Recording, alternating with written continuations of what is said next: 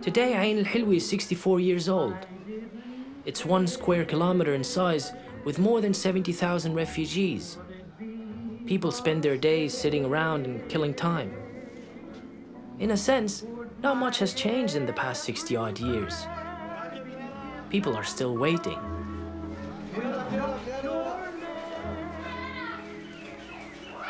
Except every 4 years, things change. And this is the reason why I'm back. During the World Cup, el-Helweh is turned upside down.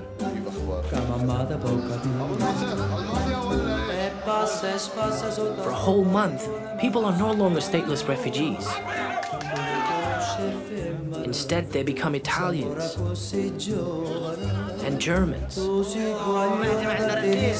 and Brazilians.